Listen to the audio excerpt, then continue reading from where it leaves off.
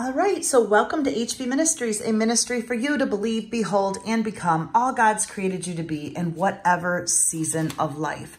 So for today's devotional, which is absolutely powerful, we are going to be looking at chapter 9 in the book of Nehemiah, verses 1 through 38. And there is so much in this prayer, longest prayer in the Bible.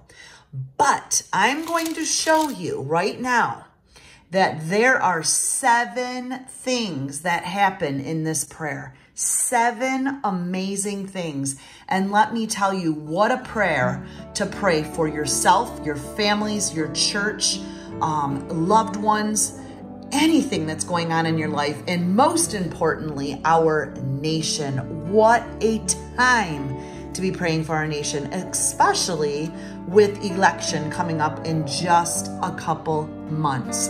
Now, what I want to share with you is that at the very bottom of today's message, you are going to find a PDF file. This PDF file is made for you to walk through each part of the verse, which I'm going to do with you right now. But I want you to have your personal handout. You're also going to get a handout of this prayer revival right here. And you can see after every point, there is a few things. This is a great thing to journal somewhere and keep. I'm loving this. I'm going to keep this tucked in my Bible because it's a reminder of why we pray and what revival is all about. For example, number 1, God's word will not return to him void. So we're going to see here in this prayer that God is going to accomplish something and his purposes no matter where we are at right now. He uses written word to bring revival. How tragic that we don't take God's word seriously. And I pray that today's devotional will kind of buoy you up to understand that the Bible is God's word and we need to proclaim it. Number 2, the only behavior that changes is observed behavior. We are reflecting as a nation on a lot of observed behavior right now. And I think we do this as parents. We observe behavior in our children. I think in our jobs, we observe behavior. Personally, we observe behavior. And then we go back and reflect on God's faithfulness versus our rebellious lives. So much truth there. We need to confess sins and make a commitment to change the direction of our life. Gosh, I remember doing that in so many different seasons of my life when God was changing me and transforming me. There's always a commitment for a need of change. There's always a time we get serious with God.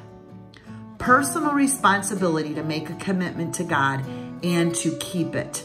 You will see this happening right inside of this prayer. You will see the people deciding to commit a life to God and to get disciplined. And I call it getting serious with God.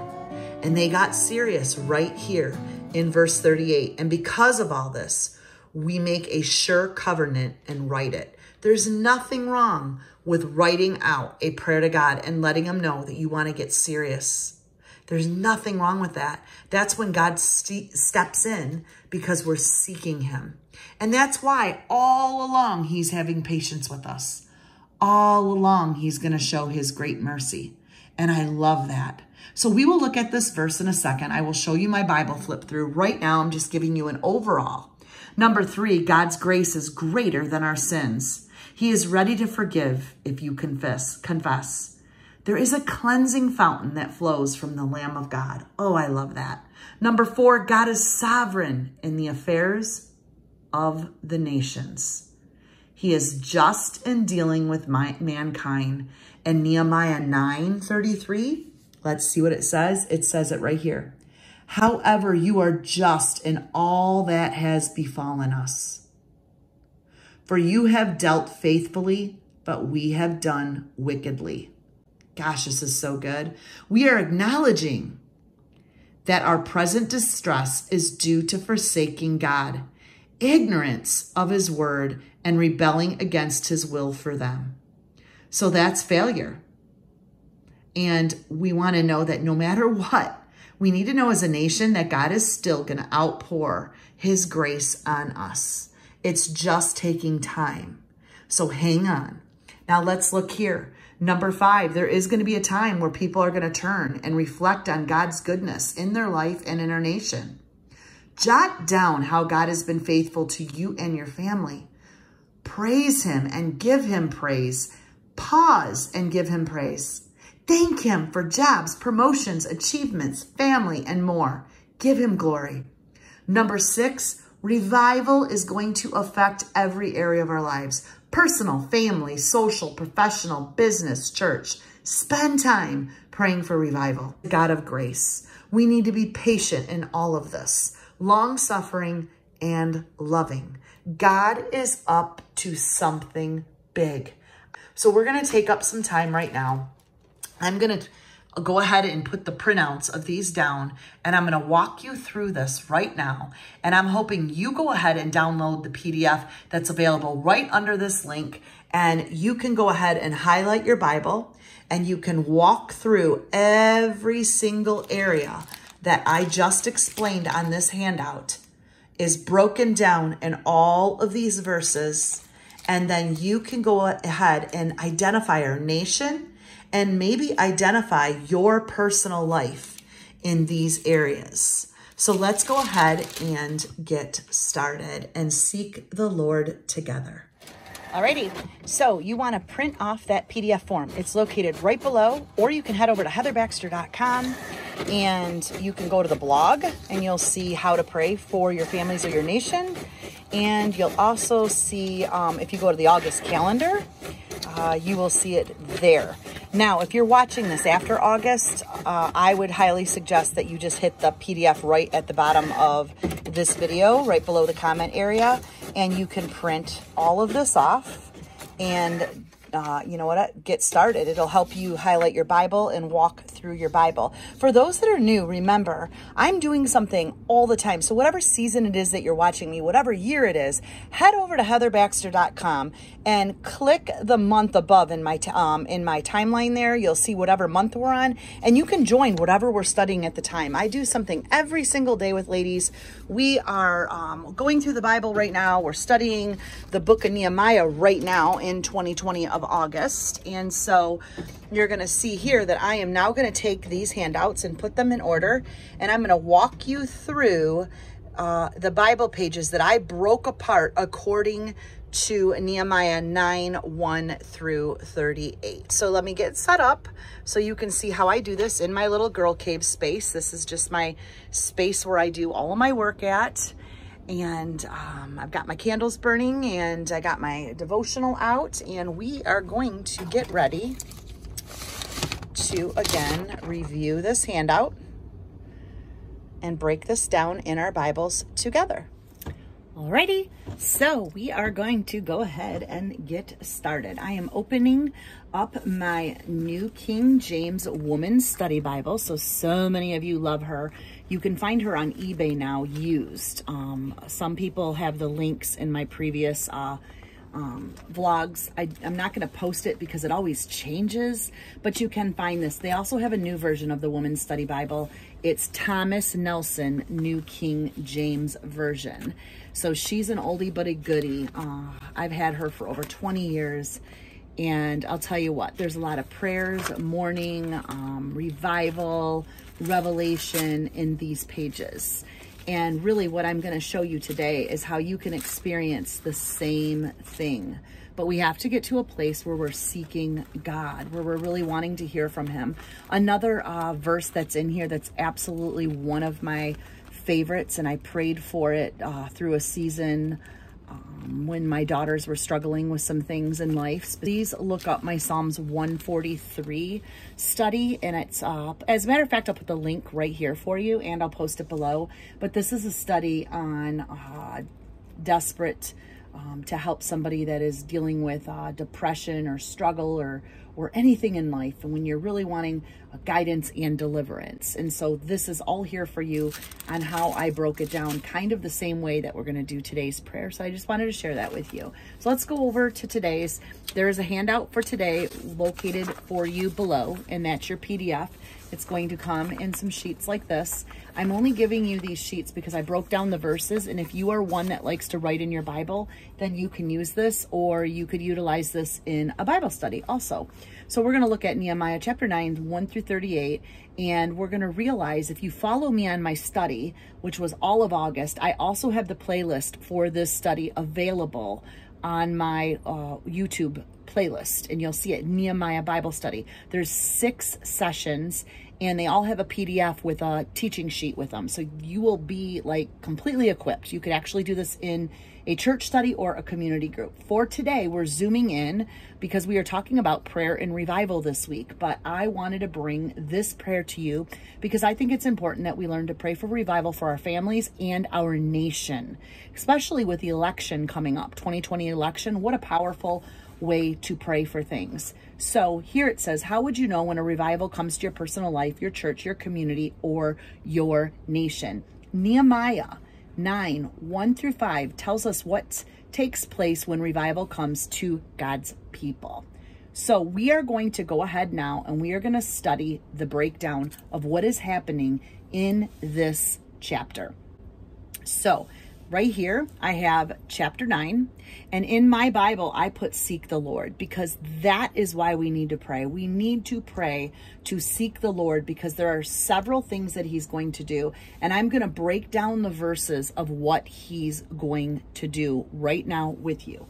So verses, chapter 9, 1 through 4, you can see here that I kind of stuck it right here with my little blue pen, and I highlighted this humility before God, humility before God, being humble before God, getting ready to stand in your place and read from the book of the law, wherever that is. Is that positioning yourself in your girl cave or sitting outside at a favorite table, going to a park, going to a cafe? Where are you going to open the book of the law and just study and begin to get yourself ready to worship God through prayer? And let me put it in today's terms. Let's just learn how to spend time with God and learn how to pray. This is a picture of how to be humble. First of all, you got to assemble, you got to get ready, and you got to get to that place where you're going to open the word and you're just going to confess to God and just humbly be present. Very simple. This is what they were doing in Nehemiah's time. And remember, if you do my study, Nehemiah had just completed the wall, which was his ruin. And now he wants to establish a committed way of worshiping. So he's getting his people ready to experience what should happen. So here he's saying, let's just be humble. Let's get humble before God. And this whole handout will talk to you a little bit more about that. So I'm not going to go into great detail because you can use your handout for that, which is absolutely amazing and refreshing to be reminded how revival truly comes. And the first way that it comes is getting yourself humbled before God, getting ready to read the word of God and continue to read it. Ask God what he wants to show you through it. And then your revelations are definitely going to come. You're going to start to see revival. So let's see how they prayed. So in verses 5 through 6, you're going to see here, right here, 5 through 6 is a whole section of prayer, of adoration and praise to the Lord God. Prayer and adoration. So here in your notes, you can kind of take this whole area at 5 through 6, and here's the next page, all of prayer and adoration. And I'm going to help you see how they prayed, how they affirmed, and you can take pieces of this and highlight your Bible. So for example, I came here and I just wrote the word praise, and then I went ahead and said, stand up and bless the Lord your God forever and ever. So they're getting humbled, they're getting their area ready, they're getting their girl cave ready, however you want to get humble before God and make your place, your chair, your space. and then you're going to praise. And you are alone are the God. You have made heaven, the heaven of the heavens with all their host, the earth and everything on it, the seas and all that is in them, and you preserve them all. The hosts of heaven worships you.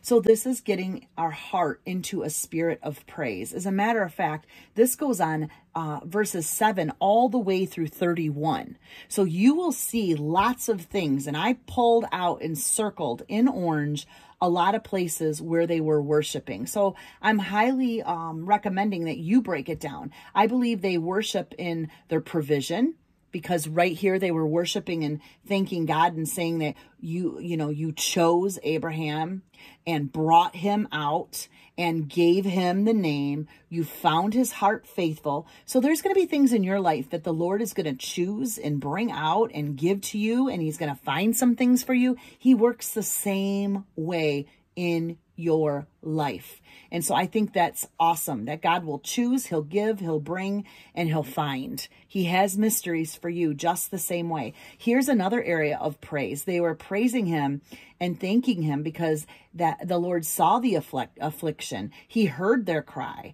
and then he showed them signs and wonders. So again, here's another area of praise. And sometimes we just have to take our whole prayer and just realize that God wants to show us and our nation ways that he is working, which is right here, working all the time, how we need to be thankful that he is still hearing us in our little areas of the world praying due to affliction. And we got to be open for his signs and wonders. And we need to ask to see that. Now over here on this side, I'm talking about thanking God for making a way. So again, we're still here thanking God in ways of thanksgiving, but there's different ways that you could praise him.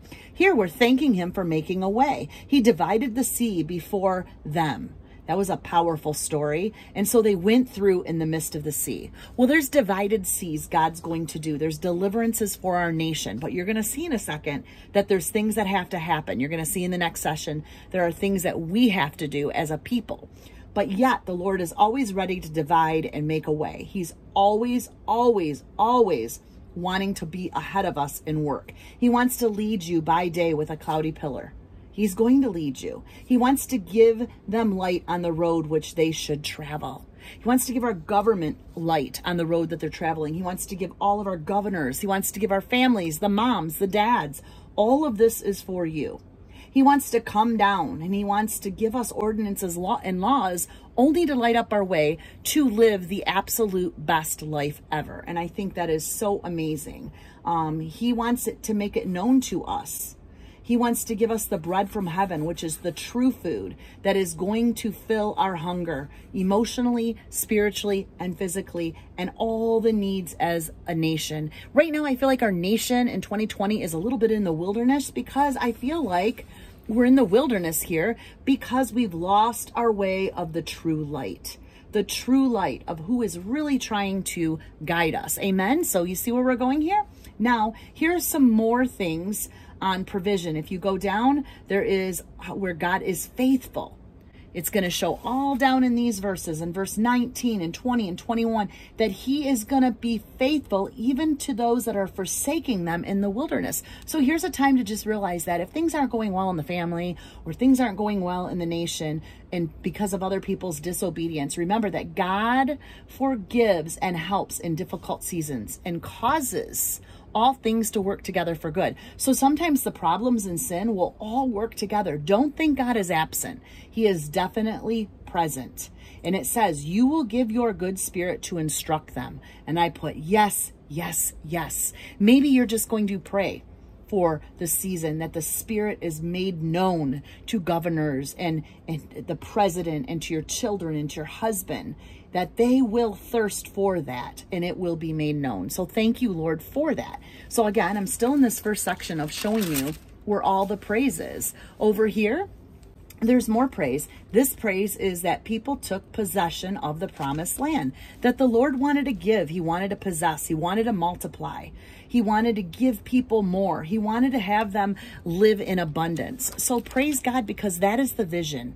That is what he wants you to experience in this life. He does have vision. He does have abundance. He does have great goodness for you. What a reason to praise. Amen. Then we come up to the last few of 31, and it's just helping us realize here. And again, this handout again is going to zoom you in on the verses. I'm showing you what I already broke down, so it's going to help you see that. But here in the last few verses, we're praising him because of his mercy and patience. So we can praise him today for mercy and patience. Amen. He is a compassionate God, and he is waiting on the unfaithfulness of his people.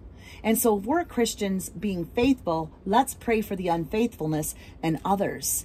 And God's forgiveness will help us in these difficulties. So here he says here, and in the time of their trouble, when they cried to you, you heard from heaven. We need to keep crying.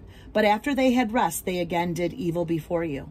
So there is this place where people are going back and forth and returning and leaving and returning and leaving. But God is still doing something, and he is going to bring all things around. And eventually you're going to see a committed life of discipline in some people. It happened in my personal life. So you could be praying about a child that you feel is just like going back and forth and back and forth. Well, let me tell you, there'll come a time, because God's word does not remain void. It accomplishes what it purposes.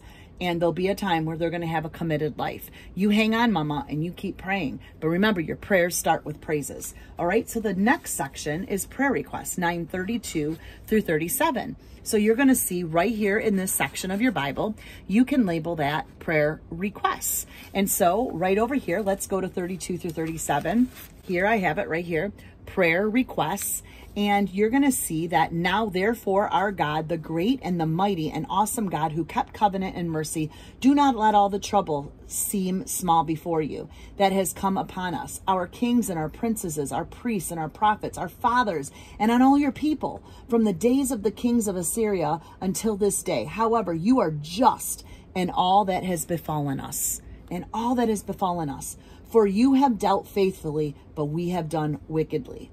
Now we can go in here and we can zoom in on praying for our people, on asking God to be that great and mighty, awesome God who will keep his covenant, and how God is going to deal with men. And here is a time for us to just be true and be asking God for us to live a well life and for us to experience rich land.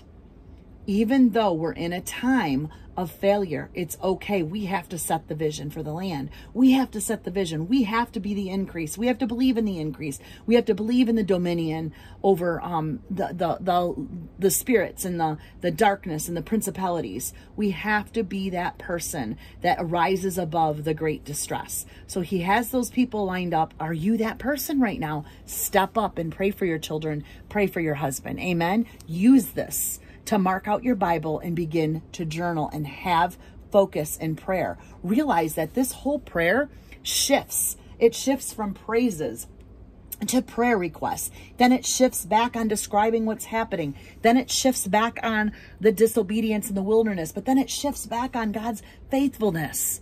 So it's a story of how things work and move in our life. And I love Romans. God works all things for the good for those that love him and are called according to his purpose. But I love this, and I circled it. Yet for many years, you had patience with them. This is my prayer as a parent, that I have patience for my husband, that I have patience for my children, each one of them. I have patience for myself, for the needs that I have and God's timing in my life. So important. Nevertheless, in your great mercy, you did not utterly consume them, nor forsake them, for you are God, gracious and merciful. Praise the Lord. So let's go on to the next section, prayer of commitment in a new covenant. And this is the end before I get to my questions that are so excited. And again, those are on the PDF form for you. I just made them pretty, and you can make them pretty in your journal. But anyway, here it says prayer of commitment in a new covenant. Here is one of the best things. And I think this is a time where we can journal personally, and we can learn to journal God's wisdom and get in agreement. Now, I know in the month of September, I am going to be doing an entire month on studying wisdom and Proverbs and getting ourselves to commit to wiser things and praying for that agreement in writing. And so we're going to learn to agree in writing by journaling. That is going to be my schedule for everyone. And I'm very excited about that because it is a matter of obedience.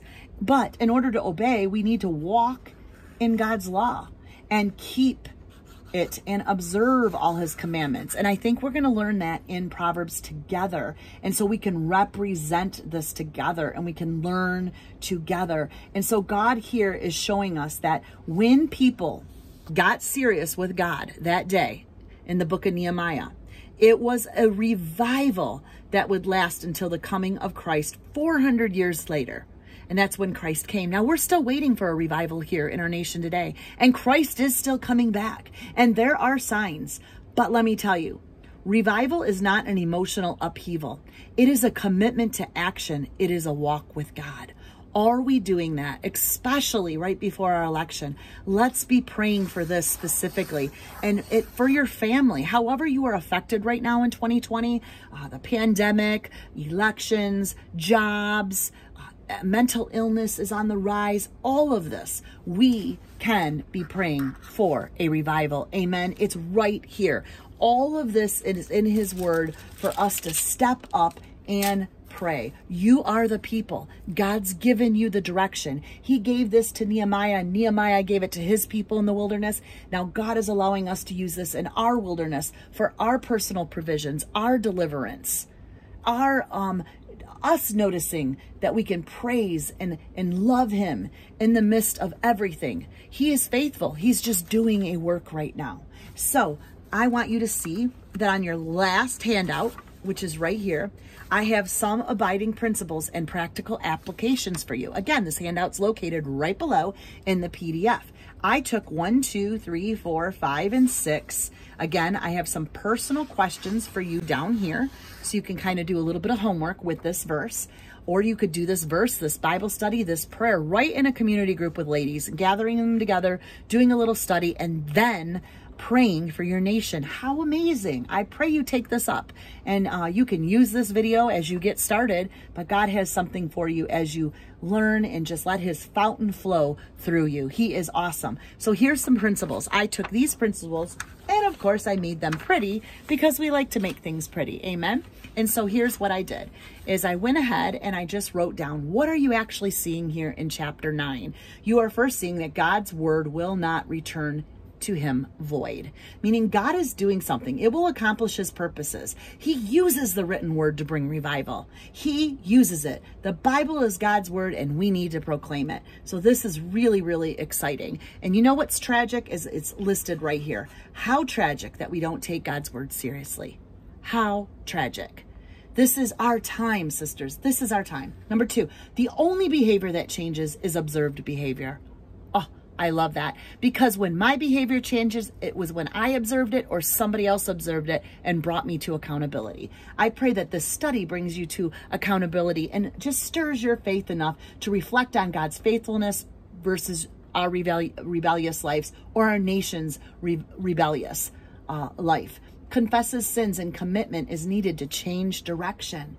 Get serious with God. Personal responsibility to make a commitment to God and keep it.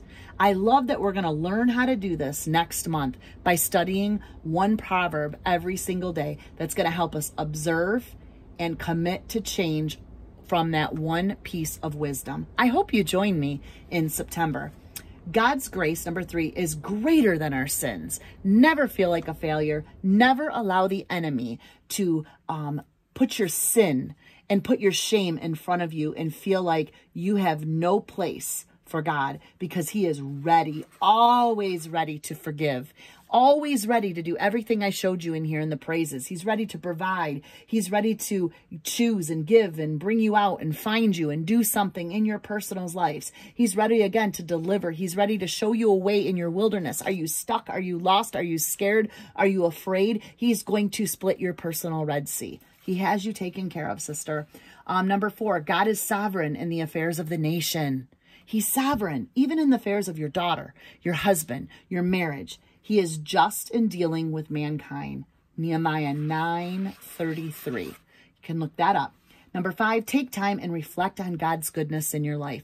I also gave you some reflection questions right down here, but take some time and pause and jot down how God's been faithful to you and your family. Go ahead and praise him. Give him praise. Thank him for your job now, your promotions. Maybe you don't have a job and you lost your job. Thank him for this season, knowing that he is faithful.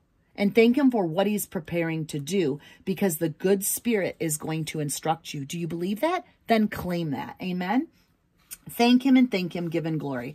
Give him glory. Number 6, revival affects everyone and every area of your life. Yes, your personal, family, social, professional, business, and church. Spend time praying for revival. When you pray for revival in your nation, you might see it in just the little pocket of your block, your neighborhood, your workplace, but you're going to experience revival because one person that decides to turn to God and make a commitment and get serious with God is revival. It's one person at a time that brings the nation together. So we need to be praying that the Spirit of the Lord is going to instruct our governors, our nations, our president now, and the future. Yes, yes, yes. The Lord will give them light. The Lord will have them thirst for what is needed. One person at a time, bring the world together. Watch what God does. He is a God of grace. Let's be patient. Let's be long-suffering. Let's not forget to love, okay? Love. And more than ever right now, I want you to understand that it is serious that Christians out there be a witness to what God has called them to do, because everything that you do, you are leading. You are the leader. You are the one that is leading by day with a cloudy pillar. Things are just kind of cloudy around us right now, but keep walking, keep leading, keep giving the light, keep showing people the road to travel. And the way you can do that is by starting with prayer and asking God for your personal things.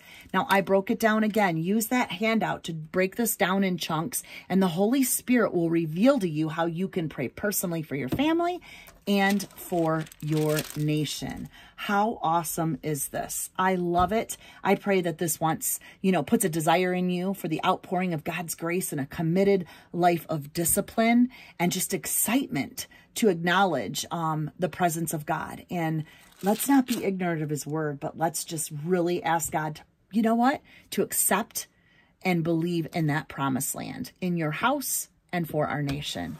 I love you all, and I will see you for my live video this Friday. I do a live teaching every single Friday on YouTube. If you subscribe to heatherbaxter.com right here, you will get my newsletter every single Friday, which also comes with more notes for you to fill up your file cabinet and become teachers of the word. Use these in your classes, use these at your church. I would love to just come behind you and give you stuff that you can use in your women's ministry or in your small groups. I just want to be that leader for you. And be blessed. Use it in your marriage. Talk about this with your husband. There's things that you can do and really move this around and just praise God for being so merciful. I love you all, and I will see you Friday. Blessings. And again, wait, if you're new, don't forget to subscribe and hit the bell button, because what it does is it says people want more Christian content out there on YouTube, and YouTube takes it from there just by your likes and your subscribing. So it's not to push me forward. It's to push the content out there by us saying, yes, we want more, or yes, this sounds good. Love you all, and I will see you soon. Bye-bye.